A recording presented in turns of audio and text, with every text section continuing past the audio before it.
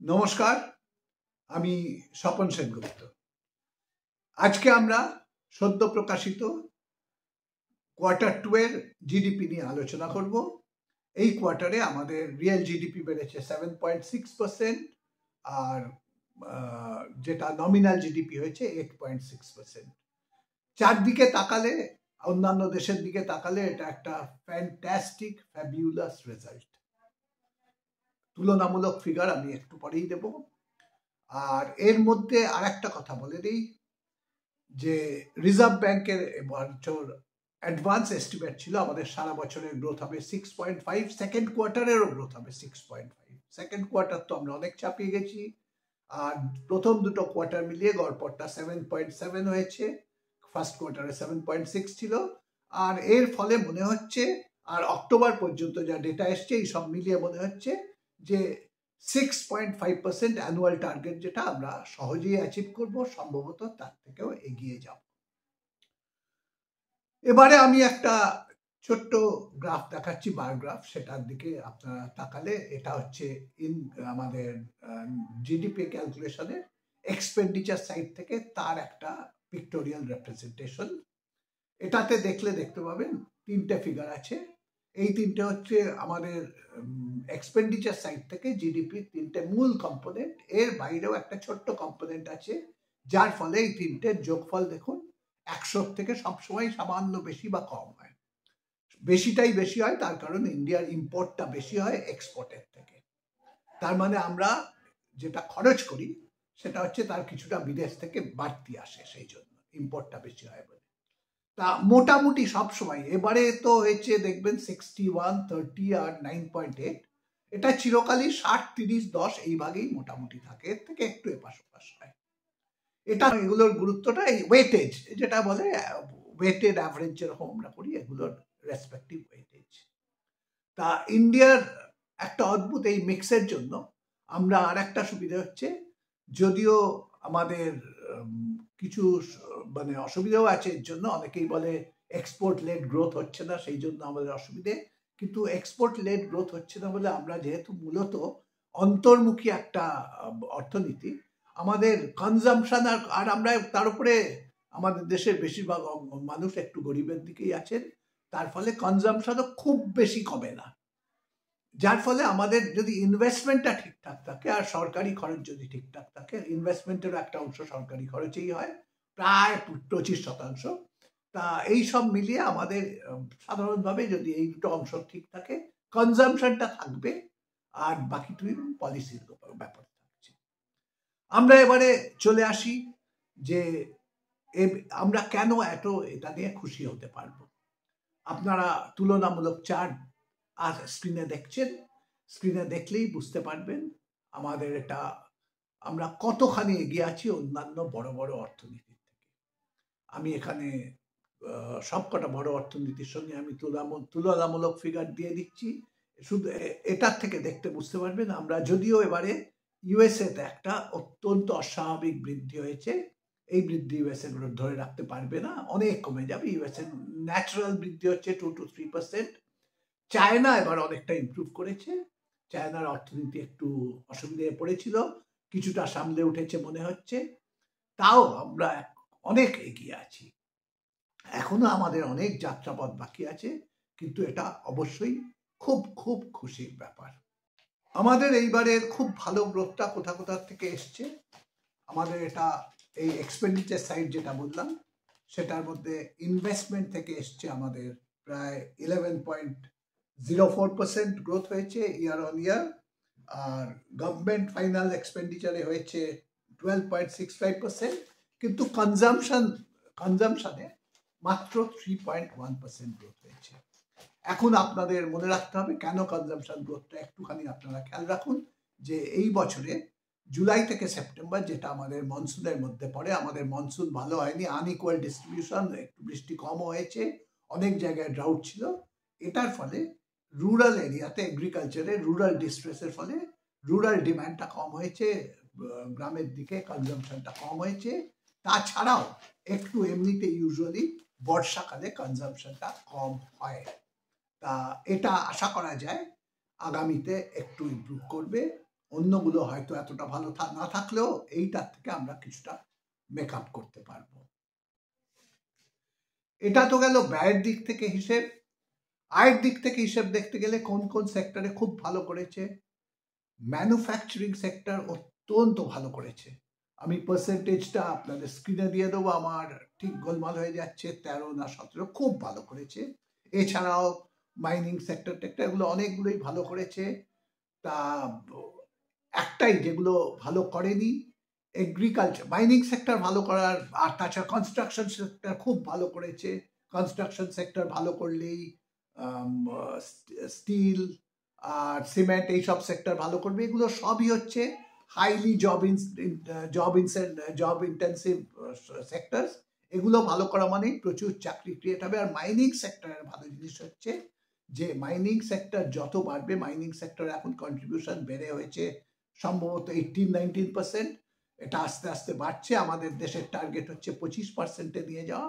Mining sector বাড়া মানে এর একটা গুরুত্বপূর্ণ দিক আছে, আস্তে আস্তে আমাদের যে এক্সেস মানুষজন আছে রুরাল এরিয়া, তাদের একটু বাড়তি ইনকাম দিয়ে তাদের বেশ কিছুজন শিফট হতে পারবেন প্রোডাক্টিভ এরিয়াতে, ম্যানুফ্যাকচারিংয়ে। সেটাই কিন্তু মডার্ন অর্থনীতির একটা মৌলিক তত্ত্ব। কিন্তু নেগেটিভ সাইডে হচ্ছে এগ্রিকালচার গ্রোথ খুব কম হয়েছে, বোধহয় 1.2%। আর ট্রেড, হোটেল এবং ট্রাভেল সেক্টরটাও গ্রোথ কম হয়েছে। এই দুটো সেক্টরেও কিন্তু প্রচুর লোকের জীবিকা নির্ভর করে। সুতরাং এইটা আরেকটু ভালো হলে আমরা আরো খুশি হতে পারতাম।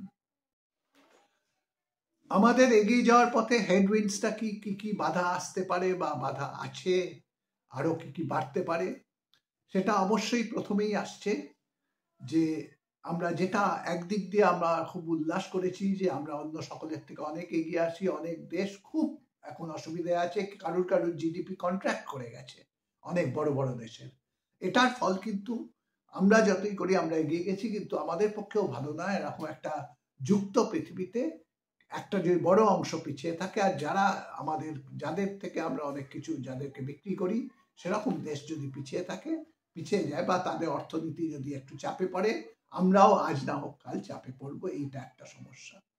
2 নম্বর সমস্যা হচ্ছে গত প্রায় 2-2.5 বছর ধরে, বা আর একটু কমও হতে পারে, আমাদের ইনফ্লেশন বা মুদ্রাস্ফীতি কমানোর জন্য রিজার্ভ ব্যাংক কন্টিনিউয়াসলি ইন্টারেস্ট বাড়িয়ে গেছে। প্রায় এই পিরিয়ডে 2.5% বাড়িয়েছে, 2.5%।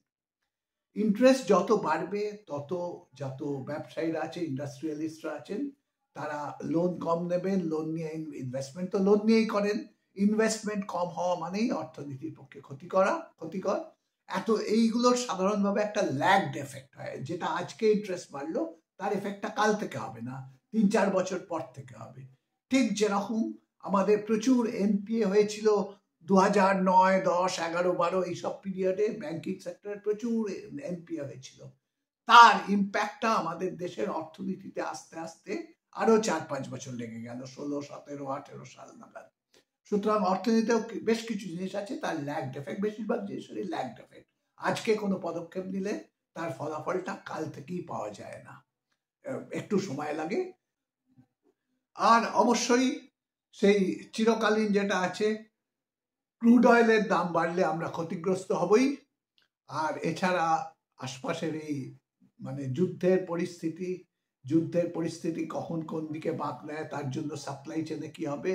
আমরা we have been lucky rather, কারণ এই ক্রুড অয়েলের দাম যুদ্ধের জন্য একটা অল্প সময়ের জন্য বেড়েছিল, সেই বাড়তি দামটা বেশি দিন স্থায়ী থাকেনি। উই আর এক্সট্রিমলি লাকি, এবং যার ফলে আমাদের ক্ষতিটা অনেক সামলে গিয়েছিল সেই বাবদ। আর এখন তো কমফোর্টেবল রেঞ্জে আছে ক্রুড অয়েলের দাম। এই হেডউইন্ড গুলো আমরা কিভাবে সামলাতে পারি? আমি আগেই বলেছি এক্সপোর্ট ডিপেন্ডেন্সি আমাদের অর্থনীতির একটু কম, তাই জন্য এতে ক্ষতি তো হবেই এক্সপোর্ট কম হলে, কিন্তু ক্ষতিটা অনেক মানে সহনসীমার মধ্যে থাকবে। দ্বিতীয় হচ্ছে ক্রুড নিয়ে, সাপ্লাই নিয়ে ক্রুডের দাম বাড়াবাড়ি এইসব যদি হয়ও, তাহলেও ভারত এখন সোর্সিং এর এতগুলো মানে ডাইভার্সিফাই করেছে। এখন আফ্রিকার থেকেও কিছুটা নেয়, ইউএস এর থেকে নেয়, সম্ভবত ভেনেজুয়েলার সঙ্গেও কথাবার্তা চলছে, ভেনেজুয়েলার উপরে কিছুটা স্যাংশন রিল্যাক্সড হয়েছে।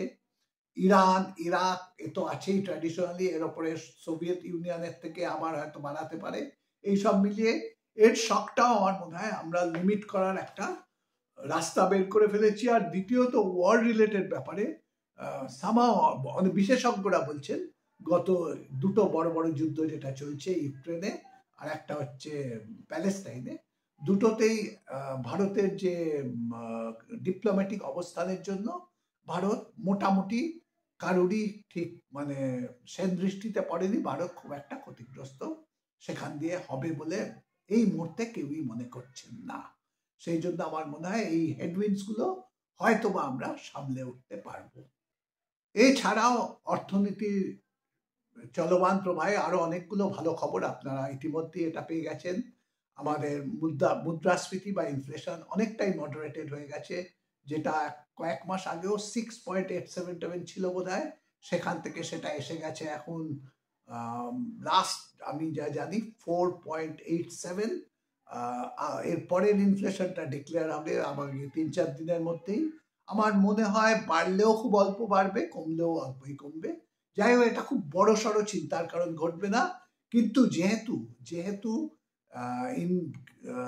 গ্রোথটা যথেষ্টই ভালো হয়েছে, সেই জন্য গ্রোথ নিয়ে দুশ্চিন্তা নেই বলে একটা কারণ আছে, রিজার্ভ ব্যাংক তাহলে ইন্টারেস্ট রেট নাও কমাতে পারে।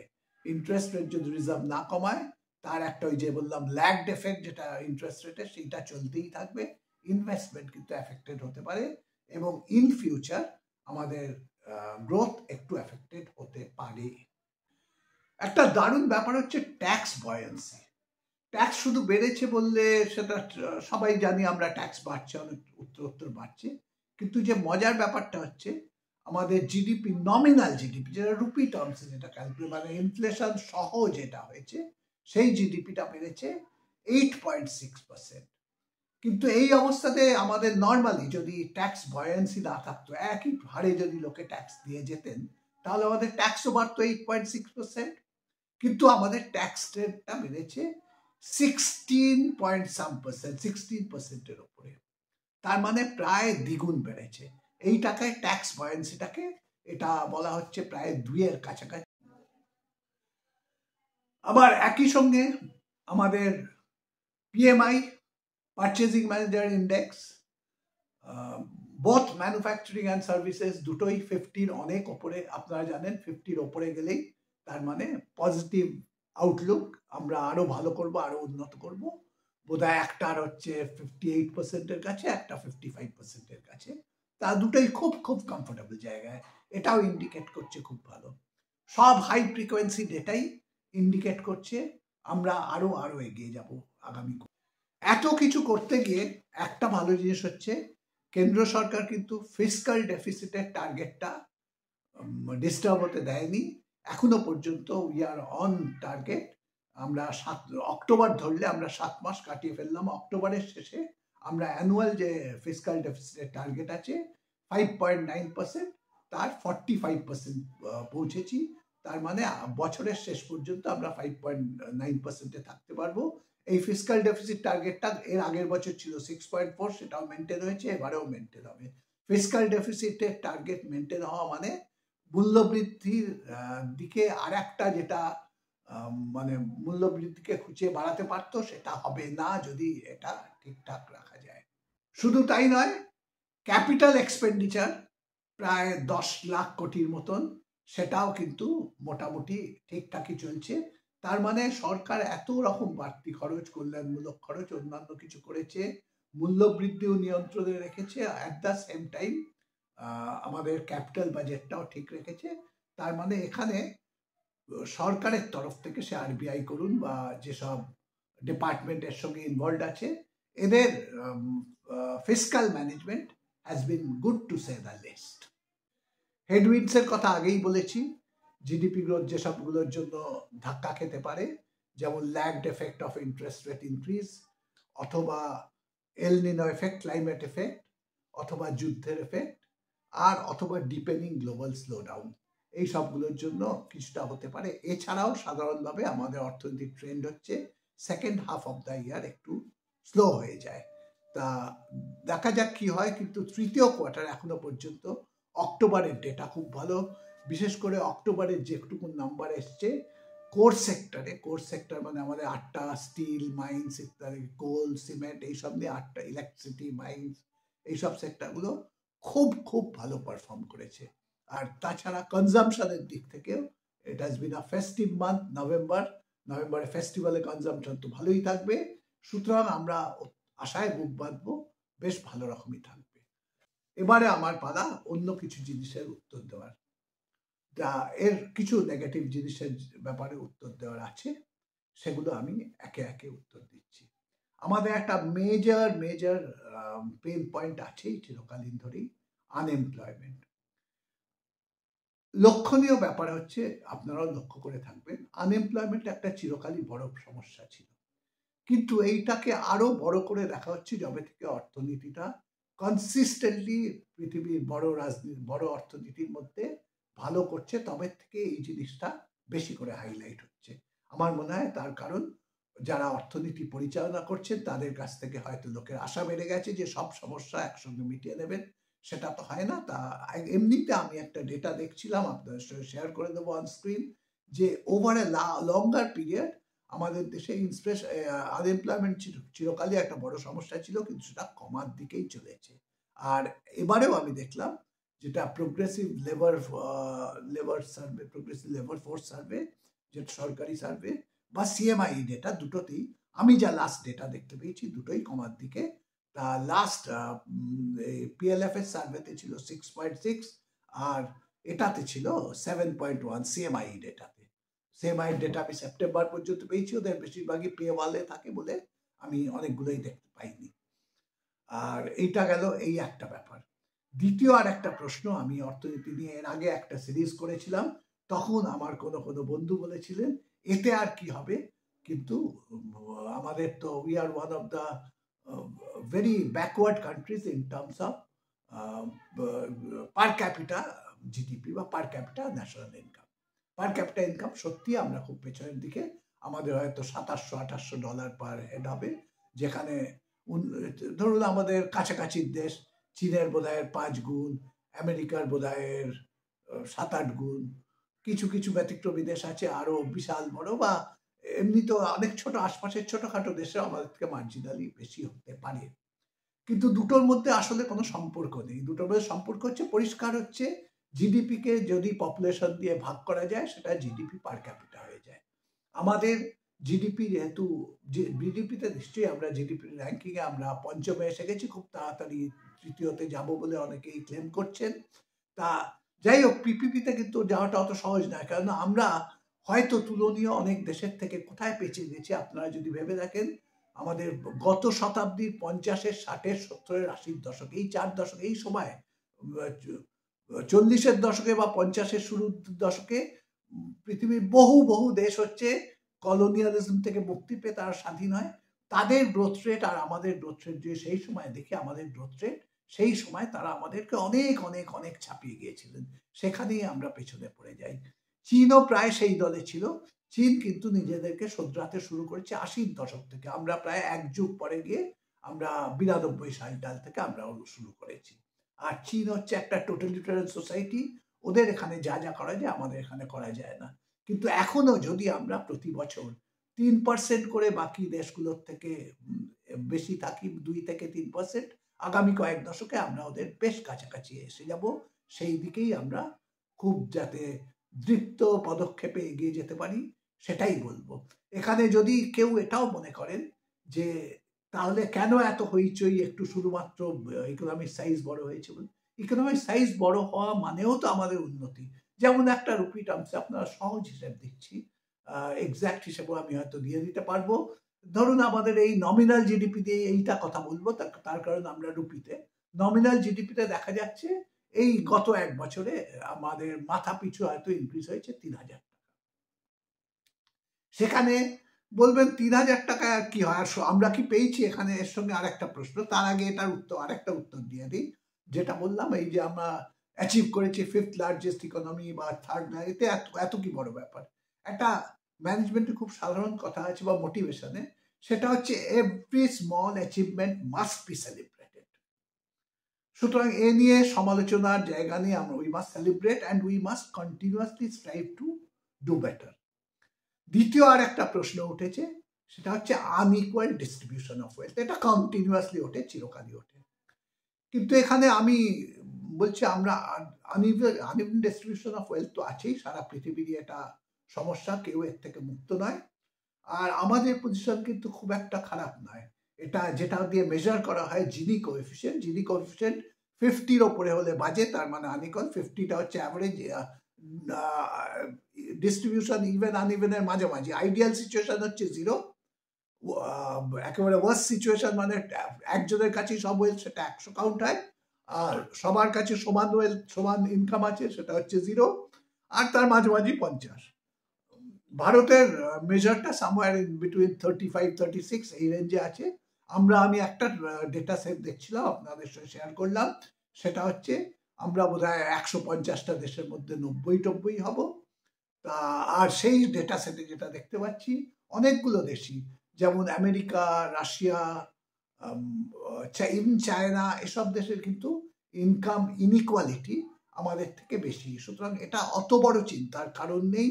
আর দ্বিতীয় কথা, আমরা পলিটিক্যাল স্লোগান দিয়ে সোয়েড না হয়েছে, পলিটিক্যাল স্লোগান দিয়ে আমরা প্রভাবিত না হয়ে, আমি সবাইকে অনুরোধ করব, সবসময় ওই যে কিছু কিছু পলিটিক্যাল কথা শুনি না 2-3টা দাম ধরে, সেটা না দিয়ে আপনারা ডেটা দিয়ে দেখুন। সত্যি কথা ভেবে দেখুন তো, ধরে নিন যে 1 জন 2 জন বা 10 জন বা 100 জন প্রচুর ইনকাম করছে, আমরা করছি, কিন্তু 140 কোটির থেকে যদি মাথা পিছু 100 টাকা করেও নেয়, অতখানিও কেউ হজম করতে পারবেন না। তাহলেও কিন্তু 3000-এর জায়গায় 2900 থেকেই যায়। তা সেই জন্য GDP growth is the solution to many of our problems. আর অতীতেও দেখা গেছে, আপনারা মন্টেক সিং আলুওয়ালিয়ার পেপার দেখলেও বুঝতে পারবেন, যখনই জিডিপি যত ভালো গ্রোথ হয়, তত আমাদের পভার্টি রিডাকশন আরো ভালো হয়। আজকে অনেকটা বড় হয়ে গেছে, আজকে আর কথা বাড়াবো না। Thank you very much.